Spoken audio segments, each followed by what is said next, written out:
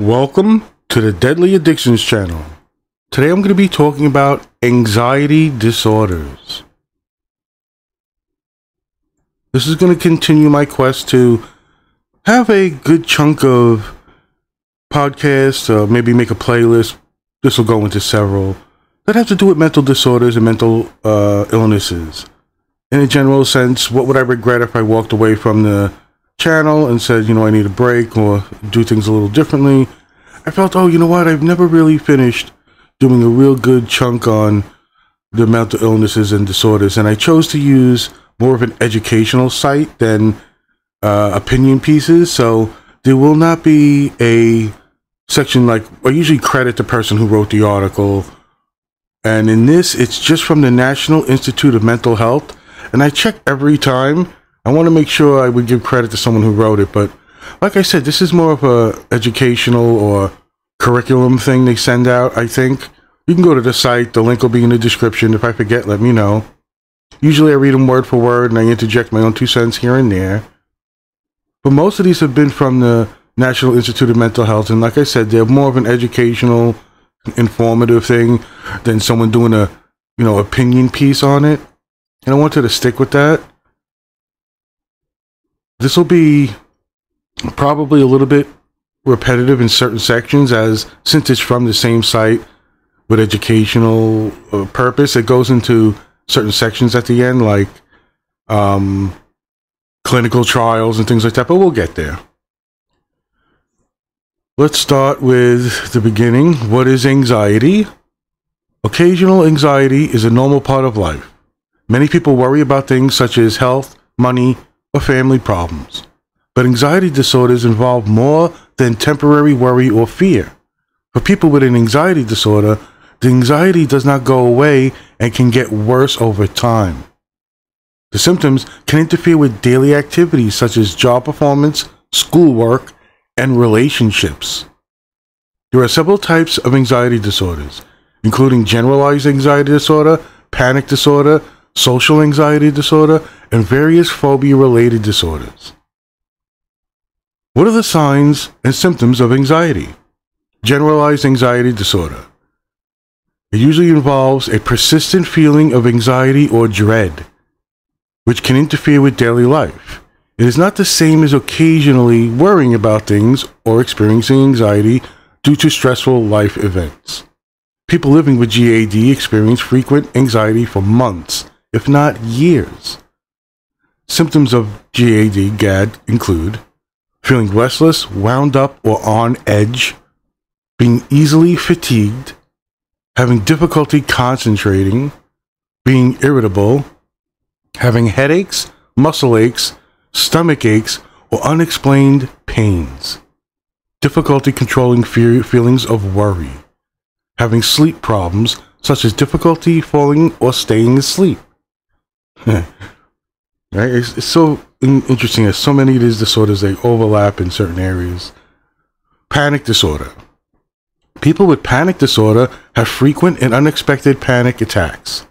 Panic attacks are sudden periods of intense fear, discomfort, or sense of losing control even when there is no clear danger or trigger. Not everyone who experiences a panic attack will develop panic disorder. During a panic attack, a person may experience pounding or racing heart, sweating, trembling or tingling, chest pain, feeling of impending doom, feelings of being out of control. People with panic disorder often worry about when the next attack will happen and actively try to prevent future attacks by avoiding places, situations, or behaviors they associate with panic attacks. Panic attacks can occur as frequently as several times a day or as rarely as a few times a year. Social anxiety disorder is an intense, persistent fear of being watched and judged by others. For people with social anxiety disorder, the fear of social situations may feel so intense that it seems beyond their control. For some people, this fear may get in the way of going to work, attending school, or doing everyday things. People with social anxiety disorder may experience blushing, sweating, or trembling, pounding of racing heart, or pounding or racing heart, stomach aches, rigid body posture or speaking with an overly soft voice, difficulty making eye contact or being around people they don't know, feeling of self-consciousness or fear that people will judge them negatively. Hello? Phobia-related disorders. A phobia is an intense fear of or aversion to specific objects or situations. Although it can be realistic to be anxious in some circumstances, the fear people with phobias feel is out of proportion to the actual danger caused by the situation or object. People with phobia may have an irrational or excessive worry about encountering the feared object or situation. Take active steps to avoid the feared object or situation.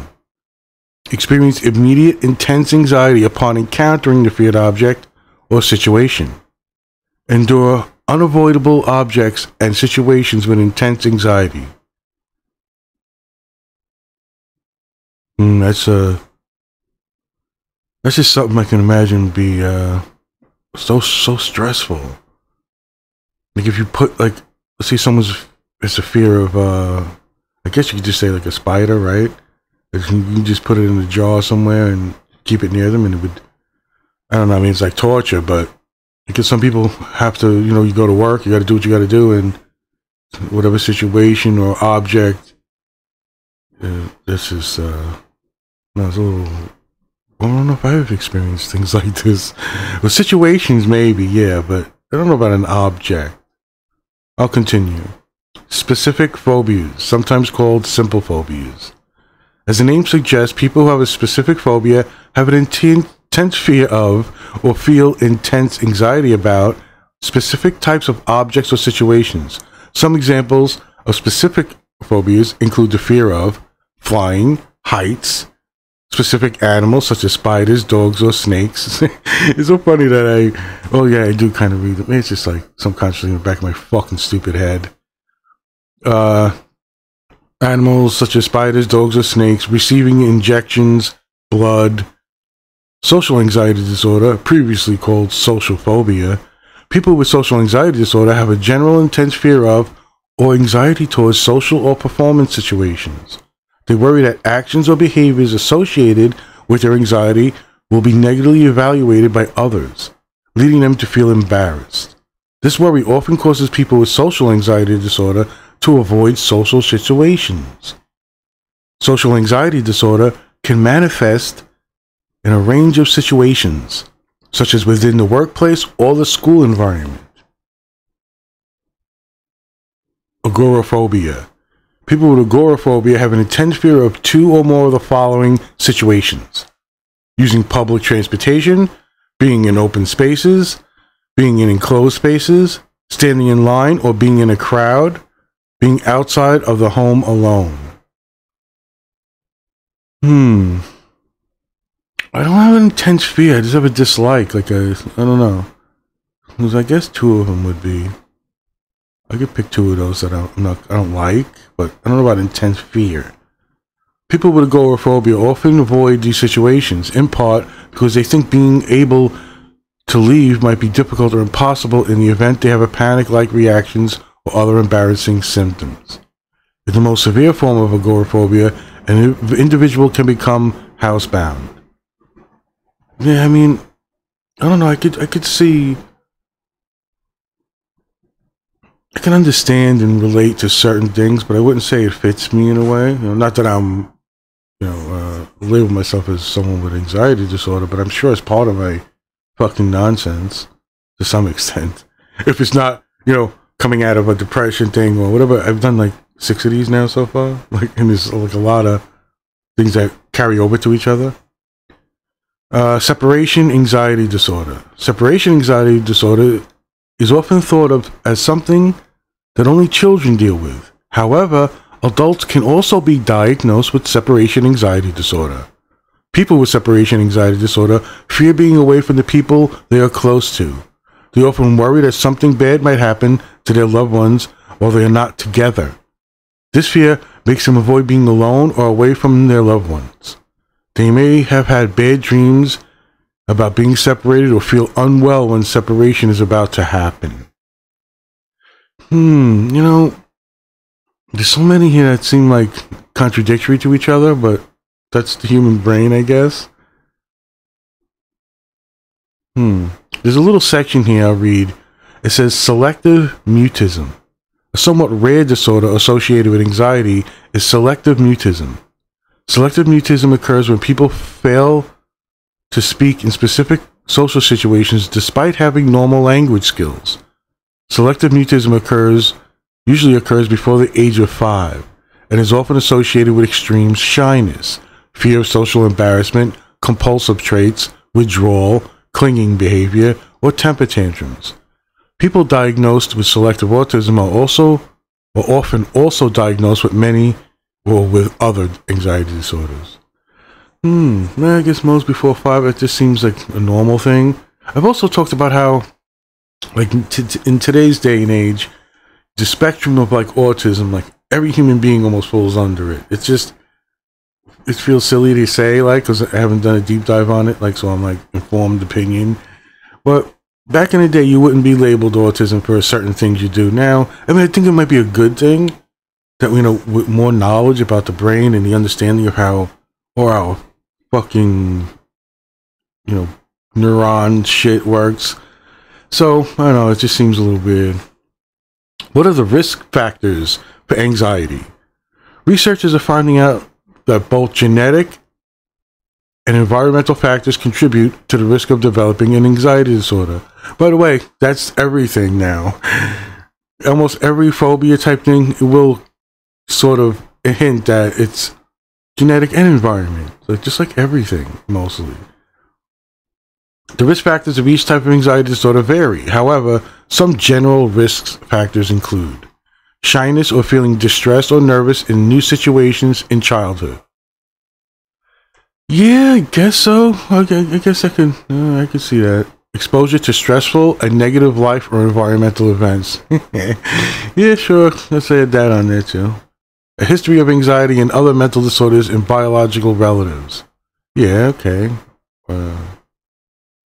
Anxiety symptoms can be produced or aggravated by some physical health conditions such as thyroid problems or heart arrhythmia, caffeine or other substance medications. That seems really common sense. Okay, practical. If you think you may have an anxiety disorder, getting a physical examination from a healthcare provider may help them diagnose your symptoms and find the right treatment. How is anxiety treated? Anxiety disorders are generally treated with psychotherapy, medication, or both. Another thing that's kind of the same with almost everything, all these illnesses and disorders. There are many ways to treat anxiety disorder, and you should work with a healthcare provider to choose the best treatment for you. Psychotherapy. Psychotherapy, or talk therapy, can help people with anxiety disorders. To be effective, psychotherapy must be directed at your specific anxieties and tailored to your needs. Cognitive behavioral therapy. Cognitive behavior therapy, CBT, is an example of one type of psychotherapy that can help people with anxiety disorders. It teaches people different ways of thinking, behaving, and reacting to situations to help you feel less anxious and fearful. CBT has been well studied and is the gold standard for psychotherapy. Exposure therapy is a CBT method that is used to treat anxiety disorders. Exposure therapy focuses on confronting the fears underlying an anxiety disorder to help people engage in activities they have been avoiding. Exposure therapy is sometimes used along with relaxation exercises. Again, I'll go to my playlist. What is it? Who is Joseph F. Olsos? I do a little thing. It was one of my first ones, so they're probably fucking horrible. But I do a thing on my version of meditation, breathing exercises that work as a cognitive behavior therapy, in a way to take in thoughts and feelings, recognize your body's reaction to them, in a breathing method that lets you go neutral and deal with what you have to deal with, if they're a negative or it's a positive. And this seems like a you know, a very close relative to that type of thing. And obviously, I'm not the father of psychotherapy, but you know, for my 30-something years of dealing with this shit, I wanted to make a relatively easy way to give people the tools to help themselves to some extent, and that was the whole purpose of it. Yes, it's fine to go to your healthcare provider, but I live in Brooklyn, New York, and just the mentality, just the general understanding of things is worldwide, I guess, in that stigma of going to a therapist in that sense. Just that whole thing that, you know, we can go over for fucking hours talking about. But as someone who has been diving into this, like I said, I don't have a degree, but to give someone a tool that they can adapt and mold to help themselves. So it's, you know, something you can convey in a couple of, you know, I'm gonna say sessions, but, you know, 15 to 20 minutes here or there. And I implore people to find their own coping things. Yes, talk to a physician, yes. But I do understand how people work, the world, with affairs going, moving in and out.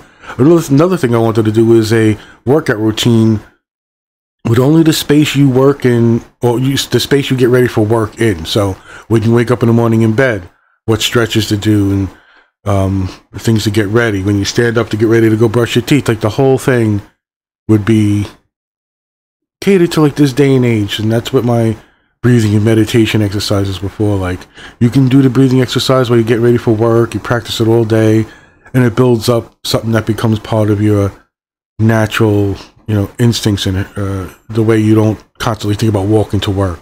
Anyway, you can practice these things just like working out. And anyway, I'm blabbing now. I don't even know what the fuck I was up to. Acceptance and commitment therapy. Another treatment option for some anxiety disorders is acceptance and commitment therapy, ACT. ACT takes a different approach than CBT to negative thoughts. It uses strategies such as mindfulness and goal setting to reduce discomfort and anxiety. Compared to CBT, ACT is a newer form of psychotherapy treatment, so less data are available on its effectiveness. Medication. Medication does not cure anxiety disorder, but can help relieve symptoms. Healthcare providers, such as a psychiatrist or primary care provider, can prescribe medication for anxiety. Some states also allow psychologists who have received specialized training to prescribe psychiatric medications. The most common classes of medications used to combat anxiety disorders are antidepressants. Anti-anxiety medications such as, oh shit, I was doing so fucking good. Benzodiazepines and beta blockers. I went through this whole fucking thing. I was doing good. My other one I fucked up. I know that.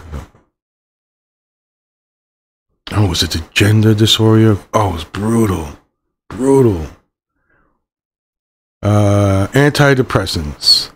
Antidepressants are used to treat depression, but they can also be helpful for treating anxiety disorders. They may help improve the way your brain uses certain chemicals that control mood or stress. You may need to try several different antidepressant medicines before finding the right one that improves your symptoms and has manageable side effects. And, you know, they should really put manageable side effects in blue and highlight it as a link, because you talk to anybody, again, in Brooklyn, New York, whatever, it just, you know what the struggle is going to be and what the problems will be. Oh, medication makes me feel this way. I don't feel myself. And this is hard. You gotta put the effort in on both sides, and your psychiatrist, healthcare worker, your honesty, going back, and I call it the cocktail, like whatever, you know, whatever they're gonna try in different dosage. It's tough. Antidepressants can take several weeks to start working, so it's important to give the medication a chance before reaching a conclusion about its effectiveness. If you begin taking antidepressants, do not stop taking them without the help of a healthcare provider. Your provider can help you slowly and safely decrease your dose, Stopping them abruptly can cause withdrawal symptoms. See, this whole thing bothers me in that sense. And I don't like telling people not to get on antidepressants and stuff, but the whole thing just, you read studies and real decent studies about that. I don't like where it seems to go, but look, this is the part of learning, and it's not like we have mustache-twirling villains, you know, trying to help people in fucking psychiatry offices and therapists, so. In some cases, children, teenagers, and adults younger than 25 may experience increased suicidal thoughts or behavior when taking antidepressant medications. See? Already. Especially in the first few weeks after starting or when the doses change. Because of this, people of all ages taking antidepressants should be watched closely, especially during the first weeks of treatment. You know, I stopped and interjected my own two thoughts. And again, yes, I pre-read some of these things. Most of them, I might have 3 of these set up and decide which one I'm going to do when I'm doing my recording, and if I'm going to do bulk recordings. So I get a little, it's not like I remember everything, but I'm sure it's in the back of my mind. But this is scary and it's worrying. How many people are just out in their own apartment and they've moved away and they got, you know, a new circle of friends that they're not so dependent on? Who's watching you? Now, this is a great day and age for certain things like video calls and stuff, so that's beautiful and amazing. You know, you can have a camera in your baby's room, watch them with a microphone. I mean, I guess there are ways even better now to communicate. Well, back in my day, it's like pen pal. You had to write someone a letter and send it in the mail, right? Then, but you know, I'm not that fucking old. I'm 52, but you get the point. I did have a pen pal, which was fucking ridiculous. Now, someone can hold up their phone and stop a war in some country. They can just stream it live. But I'm getting off point here. That it just talks about what antidepressants can do to certain people and what the potential is, and to watch them closely. That's just worrisome to begin with. Anti-anxiety medications. Anti-anxiety medications. It should be anti-anxiety meditations, right? Can help reduce symptoms of anxiety, panic attacks, or extreme fear and worry. The most common anti-anxiety medications are called benzodiazepines. Although benzodiazepines are sometimes used. See, this is fucked up because I was proud that I got through it, and it's just, now it just wants to say it every 5 seconds.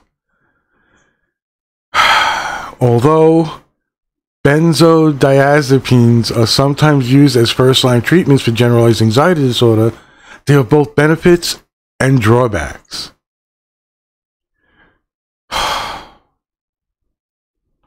Benzodiazepines are effective in relieving anxiety and take effect more quickly than antidepressant medications. However, some people build up a tolerance to these medications and need higher and higher doses to get the same effect. Some people even become dependent on them. To avoid these problems, healthcare providers usually prescribe benzodiazepines for short periods of time. If people suddenly stop taking benzodiazepines,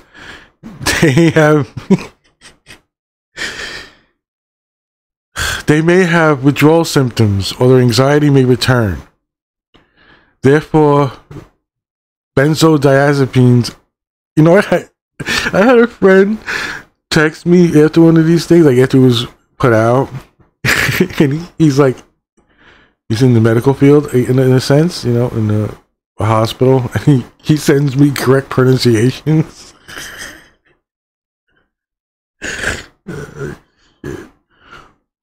So I blow through some of these things, pat myself on the back, thinking I nailed these fucking words. But then he'll come back and tell me, you know, because he's got like letters in front of his name tag. That's important, you know, like EKG, whatever the fuck. Anyway. Oh, fuck. Therefore, benzodiazepines should be tapered off slowly. Your provider can help you slowly and safely decrease your dose. I hate all this shit. Like, to take something that doesn't make me me, which is why I think I love marijuana, pot, or it's legal in New York now. That was me before I ever smoked pot. It was me after I smoked. It's just me, and it's a wonder drug in my opinion. Get all your kids. This is get them all fucking Flintstone vitamins. Should be like Cheech and Chong vitamins, like little bits of THC in it. Fuck yeah, I do it. Fuck her. I don't give a fuck. I don't care no more. I'm so fucking done. Beta blockers. Although beta blockers are most often used to treat high blood pressure, they can help relieve the physical symptoms of anxiety, such as a rapid heartbeat, shaking, trembling, and blushing. These medications can help people keep physical symptoms under control when taken for short periods. They can also be used as needed to reduce acute anxiety, including to prevent some predictable forms of performance anxieties. You know, it's funny that upon reading this, it kind of fits in with somebody who was telling me they were shaking and stuff. But now I'm thinking about it, blushing. It could be an anxiety thing, and I want to mentally take a note of that. Is there a pencil? I usually have a pencil somewhere. Choosing the right medication. Some types of drugs may work better for specific types of anxiety disorders, so people should work closely with a healthcare provider to identify which medication is best for them. Certain substances such as caffeine, some over-the-counter cold medicines, illicit drugs, and herbal supplements may aggravate the symptoms of anxiety disorders or interact with prescribed medication. People should talk with a healthcare provider so they can learn which substances are safe and which to avoid. Choosing the right medication, medication dose, and treatment plan should be done under an expert's care and should be based on a person's needs and their medical situation. You and your provider may try several medicines before finding the right one. Now, again, just think of this last two paragraphs, these last two sections are way more than it reads, because you're talking about someone's life has to change. And I should talk about this more on some of these. I do a lot of them now, right? 6 of them or whatever it is. This isn't an easy thing for people. Like, you want somebody to go constantly to their doctors and work with them and try to work with them because this medication is then you're talking about how long does it take?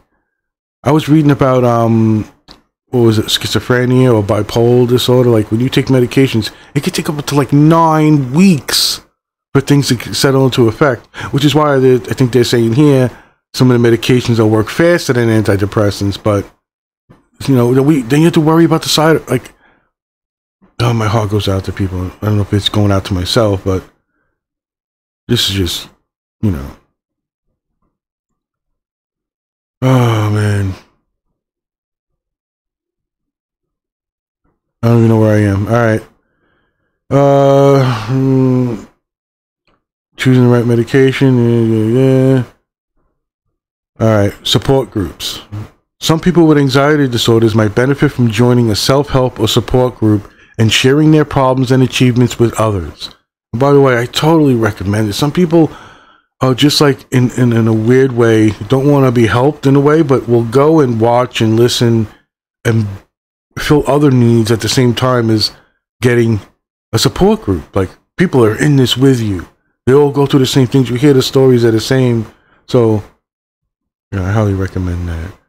Support groups are available both in person and online. And that right there is fucking incredible. Oh man, just in my own awareness of this shit, stoned out of my head, murdering the English language. I bet you I was alive for the day where someone added available in person and online. Like, there would be no online. Oh, that's just so hopeful in that sense. However, any advice you receive from a support group member should be used cautiously and does not replace treatment recommendations from a healthcare provider. Right, so if you see me at one of these things and I'm like, hey, meditate, breathe, right? Yeah, well, question everything, go ask your healthcare provider. You still want to keep in touch with that. Stress management techniques. Stress management techniques such as exercise, mindfulness, and meditation also can reduce anxiety symptoms and enhance the effects of psychotherapy. See, now I combine meditation, breathing exercises with a type of psychotherapy or cognitive behavior therapy. That's why. You can learn more about how these techniques benefit your treatment by talking with a healthcare provider. All right, and here we go. I'll try to breeze through these things pretty fast. How can I find clinical trial for anxiety? Clinical trials are research studies that look at new ways to prevent, detect, or treat diseases and conditions. The goal of clinical trials is to determine if a new test or treatment works and is safe. Although individuals may benefit from being part of a clinical trial, participants should be aware that the primary purpose of a clinical trial is to gain new scientific knowledge so that others may be better helped in the future. So basically, you're having these problems, you're documenting them, you're getting on these clinical trials with some new approach, some new medication. It might not work for you, but you could be helping the next generation, the next people who grow up in this crazy dog-eat-dog world. So I would say it's a great thing in a general sense. And I'm not talking about the outliers. Yes, there's some fucking twisted mustache-twirling villain doing his shit somewhere that's looking to game the system, make money. You know, all right, whatever. Researchers at NIMH and around the country conduct many studies with patients and healthy volunteers. We have new and better treatment options today because of what clinical trials uncovered years ago. Be part of tomorrow's medical breakthroughs. Talk to your healthcare provider about clinical trials, their benefits and risks, and whether one is right for you. To learn more or find a study, visit, and here we go, there's some links, blue. Again, a lot of these articles will have highlighted links or words and that trail together. They're highlighted blue. Some sites it's different. And that'll lead you to another website, more information on a certain thing, and it's littered throughout the article. So if it mentions one thing, you can hit that and look and get your informed opinion about something else. So this section here has a bunch of links. Where can I learn more about anxiety? And then we got free brochures and shareable resources, all links that you can hit. It describes the brochures, things you can download online and look at online, things for like OCD, and the little things we talked about, like certain sections like panic disorders, social. You can get information just on those. Again, in the article, you can do a deeper dive and have, like I do sometimes, 5 or 6 tabs opened up because each one leads you deeper and deeper into an understanding of at least the little bits and pieces that we're talking about. Not getting a degree in psychiatry or becoming a clinical physician, whatever, psychologist. Multimedia. And here's a bunch of links. I implore people, hit those links. Anything that catches your fancy. You might want to know a different article with someone discussing coping with the pandemic and school re-entry stress. These things are real. This isn't just Fox News telling half truths or actually like a quarter truth and making it seem like this is bad or mass, whatever. There's whole articles here, and it's a good way to get different perspectives on things. Although I always implore everybody, there's always a slant to things. You'll get there's always that incentive to have clickbaity things, which is why I kind of went with more of an educational thing from a medical place, and which is my usually go-to is, like an article on something, but it's someone's opinion about something in general. Federal resources, it's only one link, research and statistics. You can look at the journal articles and statistics for anxiety disorder. It also tells you when this was last reviewed, which was April 2023, and it actually interacts with you in the sense at the bottom of the page, was this page useful? Is there anything we can do to improve this page? And these little things are why I think I started choosing this site. Again, I'll open up a bunch of them, and some will just be, like I said, an opinion piece. Like, Mary Smith is just talking about anxiety. She has, a degree or something, and she's talking about like case histories or something. I don't know if I'm explaining it right, but again, this is my continued quest to get as many, or I don't know, I don't want to say like the most popular. There's no way to say the most generalized ones that people can resonate with and associate with. We all have people in our lives, friends, family, loved ones. I'm sure people who just work with acquaintances. And there's a struggle out there. It happens in the brain. That's where it starts with everything, despite people might think. And the genetic environment. Are people totally to blame? Is eventually can everything be solved with a pill? You try to think of it like that. Someone goes on, there's a famous story, guy goes on a killing spree, but he leaves a note behind, there's something wrong with me. They check him, and he has a tumor pressing against a certain part of his brain that negates, like, certain emotions and thoughts, and you have no remorse, you don't think properly. It could everything be that. And I think eventually it will go there. We'll know, And I don't believe it'll be like someone takes a spoonful of this go-go juice and everybody becomes copies of themselves. No, I think it's about finding that you have this certain amount of synapses that need to be connected in a certain way, and it's, other areas aren't being fed a certain thing. Anyway, this is me rambling on, doing mental health type education things right now. In this section, I'm doing the mental illnesses and disorders, and that's another thing. I apologize if I'm calling your thing something else.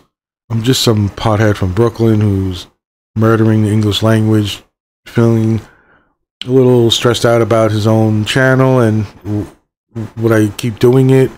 And I'm just looking to look back and say, I wanted to get a chunk of these things out. My TV and movie shit is really fun to do because the enjoyment I get from, like, good entertainment is conveyed in a way better. Here it's just me reading fucking articles and just destroying the English language. But my goal is information, helpful. Can we talk about it more? Family members, you can recognize certain things. Maybe someone you love dearly is, having a hard time. Is it a good friend who could look into certain things and just get a general information? You don't have to go back to school and get a degree, but if it's proven that friends who are good listeners help and enhance each other's lives, maybe learning a little bit more about a certain thing could make it even better. Well, I think I got through this pretty good. I've been having a thing where I'm trying to do bulk of them and get around the week-to-week thing. That might be better too if I can still put them out on Sundays, but as my friend was telling me, wait for a day where it feels the creativity, the excitement's there, and then maybe do more than one. Get more. Because I used to do that. I used to do 3 a week. And, it was like Monday, Wednesday, Sunday, that type of thing. But I had like 7 in the bank, which is what I call them, And I guess it has to do with, what's going on in your life, with the job, work, all that, right? And with me, I've explained, if it's anybody wants to know, has any type of thing, I might talk about the tools I have and the things I recommend or I would help people with and teach them in a sense. But we all get overwhelmed. We all have that one thing too many that just kind of breaks through your defenses and makes you like rebuild your Lego set, or it just crumbles the foundation. You got to rebuild it. And I think that's that whole theme about getting knocked down and getting up.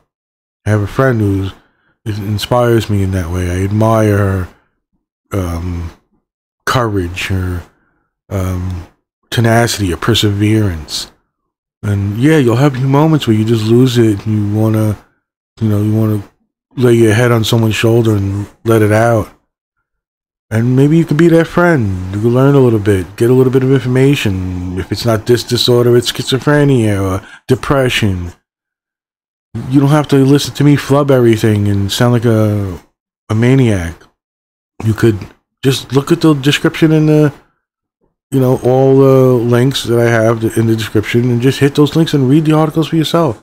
And I call them articles now, but I don't know. The more I'm looking at this NIMH thing, National Institute of Mental Health, I'm sort of appreciating, because I used to have a thing where if I'm looking at a subject, let's say it's aliens or whatever, you have a 3-click rule, and you always want to get to a point where there's a peer-reviewed study, or at least a study where you can flub things and kind of, just understand that someone did an effort and did a chemical analysis of it, right? Where in the article they mention this analysis 7 times, but you can never find it, and you start doubting what this material is and who has it, and this conspiracy. So in the general sense, even with mental health, I don't want to put out an article piece and track down the person's credentials, or I want to make sure some of those links work. They go to legitimate stuff. Anyway, I don't know. I just like to get it out there. It's not a stigma. Everybody has it.